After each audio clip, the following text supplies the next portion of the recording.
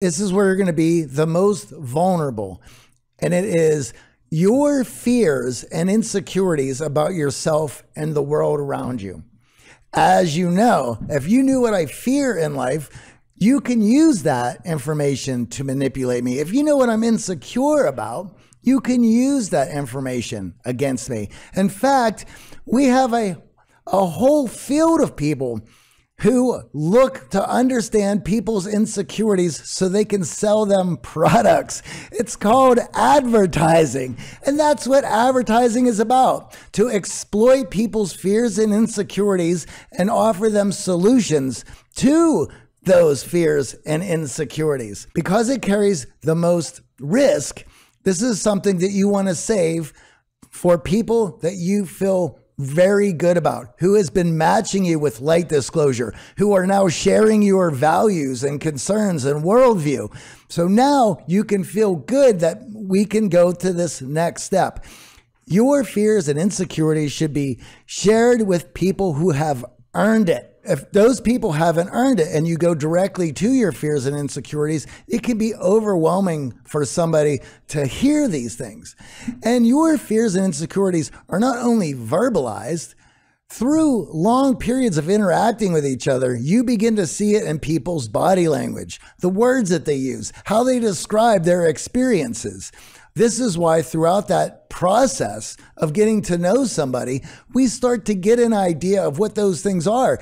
This also gives us some cues of whether or not we're willing or able to share these fears and insecurities. Now, a couple things I want to point out. You might be sitting there thinking, oh, okay, so now I can only get vulnerable with people who share my beliefs or share my political views or have the same interests. Not at all. But if you're on another side of the political aisle, if you have completely different views or beliefs around the world and you share them in that medium disclosure, is that person using them against you? Is that person calling it out, making you feel bad for expressing it, making fun of, poking, or even being sarcastic? And I have to point this out. Growing up in the Midwest, I love sarcasm. I use sarcasm all the time to joke around, to get people warmed up and feeling comfortable. But when we're talking about rapport, when we're talking about throwing jelly beans into that vulnerability jar, that is not a place for dark humor, sarcasm, cutting people down. So that's not to say that, hey, I don't have friends who are completely on the other side of the political spectrum, or I don't have friends who have completely different beliefs about morality, religion, or anything else in the world, or even different values.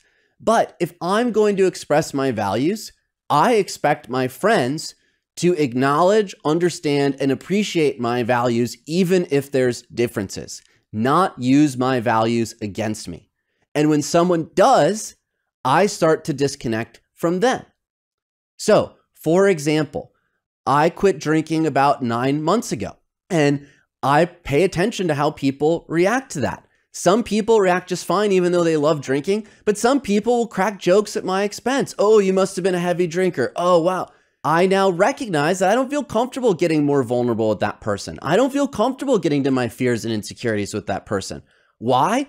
They're using my medium disclosure against me. They're introducing me to people. Oh, this is sober AJ. That's not someone I'm going to feel comfortable progressing with in a relationship. They'll end up in the acquaintance or someone I see time to time. So part of reading this, part of understanding these levels of vulnerability is how are people reacting as you throw that jelly bean into the jar? Some people might react really supportively and acknowledge and affirm your beliefs and values, even if they're vastly different than yours. Others might use them as a weapon, might call you out, throw you under the bus, poke fun at it.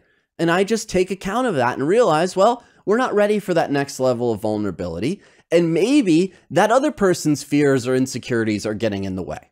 So that's how I'm calibrating in my conversation.